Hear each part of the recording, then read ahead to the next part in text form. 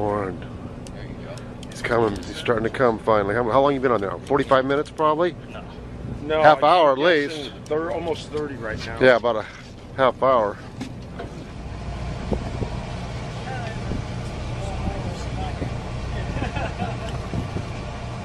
Just get a little bit of line in.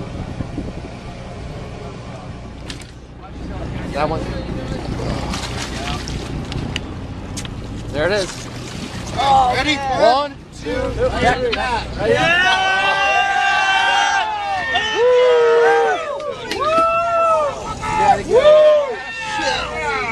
Warren, kneel down.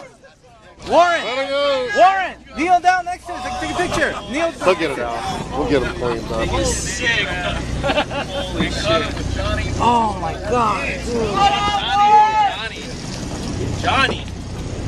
That thing's like 130 pounds. Somebody's Good going job, home Kenny. with a high five. Yeah. Fuck yeah, dude. Yeah, good job. Let me get in here for 1 second. Hey, bring the line in there. Yeah. Oh my God. Awesome. Good job, man. You're gonna be dinner, man. You ain't go to waste. Fucking awesome, dude. All right, here we go. Here it is, JJ. 1, Yeah. 2, 3. Spectacular. Wait a minute, one more. That's good, boys. Wow, yeah. Look at that. It's like paparazzi. The photographer's be at the dock, JJ. Good trip.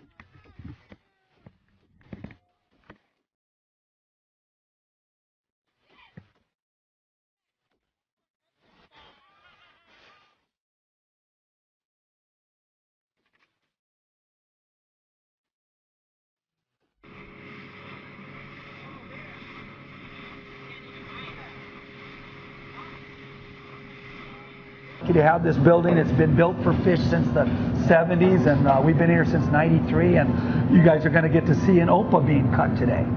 What I can only imagine what it takes to cut an opah. I mean, well, you know, it's interesting. A 100-pounder only gives you about 33 pounds of meat. So you'll get on a 100-pound fish, for an easy rounded number, you can probably get about 2 12 or 13-pound backs from the top. We call it the back, and the belly's very flat, as you can see it, and you'll probably get 3.5 4-pound bellies. This bone plate, head, tail, all of that, unfortunately, is not part of the fillet. maybe I can make a soup. A big bowl of soup. Well, maybe I can try and cut it. No, I'll leave it to the professionals. Hey, let's get Efren over here. Oh, Efren. Hey, how's it? Yeah, what's up? How's it? How you? Okay, good. Ready? Yeah. So a little demonstration how we cut these opahs. I'm not the greatest, but I can try. Okay, there we go. So we'll do the play-by-play about. Yeah, he's going to get started. Opah, and he's going to first, of course, kind of head and gut that bugger in a way. He's going to make his cut. Make my cut. He's working the belly section right now. The belly's flatter, and oddly enough, it shows a lot of suji muscle in the belly, but when it's cooked, it melts in your mouth. Right. Very interesting that way. It looks like it's going to be tough, but it isn't.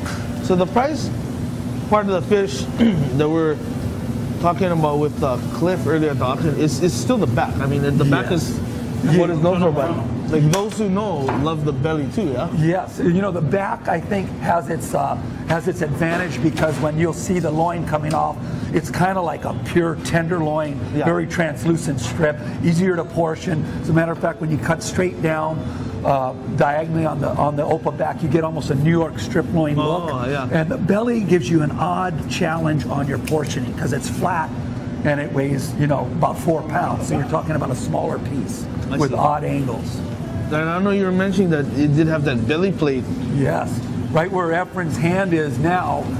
This section right here, and I'll slow you down for a moment, Efren. This section's a bone plate that actually acts as a shield for the fish. You see scars from sharks and marlins. This is all rock hard. And this is a defense mechanism. The Opa's a mid-depth swimmer. You can see by his eyeball, it's a very large eye. So he swims where it's dark, around 300 feet, feeding on squid. And he would be easy prey if he didn't have that big bone plate to protect his kind of internal area. Okay. And so from here, you guys actually take it right off the bone? He's gonna finish cutting, and he'll do a belly quarter and a back quarter off each side. So essentially there are 4 loins off each Opa, 2 backs and 2 bellies. Fantastic. Now, you were saying that it is a about 300-foot depth kind of fish? Yeah, they like that mid-depth. And, you know, you get 4 species in Hawaii that hang out there regularly. And local fishermen who might troll, and even bottom fishermen who go for onaga down deep, they don't see this fish. It wants to be pelagic, very far from shore. Right. And it wants to feed on squid. So you'll get Shutomi, Estelar the Walu, the Opa, and the Manchong. And we call them mid-depth swimmers. And they're actually kind of considered, because fishermen don't really go for that because it's kind of like other way. They want to go for the ahis and stuff like that. Yeah, it's very hard. The long line system in Hawaii, we should all be very proud of it. 1,000 hooks to get 8 or 9 fish. Right. If you set 1,000 hooks to get 8 or 9 fish, you're very sustainable. Right. So an average day with these guys setting 1,000 hooks, 2 Opas, 3 big eyes, a Walu, a Manchong, maybe a deep swimming marlin, and that's your 24 hours at sea. So you better fish, you know, 7 to 10 days to get your load of fish, so to speak, that you guys saw at the auction. Do you guys call it kind of like the twilight zone of the depth? Yeah, it is like the twilight mid-depth zone. I mean, there's not. I think you lose light around 300 feet. And these guys like that border where there's almost no light. And so does the squid. That's where the Ika is. Right. And that's why you guys refer to it as kind of like, it's a bycatch. Yes, right? It's a bycatch, totally. And if you noticed, the outside of the Opa had a lot of little colors on it. Now you're seeing what its true meat tone is, that really pretty kind of reddy, peachy orange, you know. Efren took the whole side off. He's definitely got a knack with the blade. It looks like a laser beam basically hit that Opa. And we count on these guys, Efren and the whole cutting staff, probably the best in the state. Right on, right on. Efren, beautiful job. Everything you know on fish bar. That's on YouTube, bro. I get, look the belly, kid. No, but you know, if I come in here, they start the chainsaw music because they don't even want me to touch it. So. Oh, right on. But those are. We can show the loin a little closer. This is considered the back loin, and this is considered the belly. Right about where you see that really more fatty area. This is belly section, back section. So you've got 2 different styles of meat, yet they will both come out pretty similar when grilled. So Bob, right after this, you guys basically prep it and get it to your trucks or refrigerated trucks and just get ready for delivery, right? Yes, the boys wrap it very nicely. We'll put on an absorbent paper and then get it on a board so it doesn't bend or crack. That'd be only one way you could hurt it. And then it's put into boxes with gel ice on top. Our trucks leave with boxes in them at minus 20 degrees.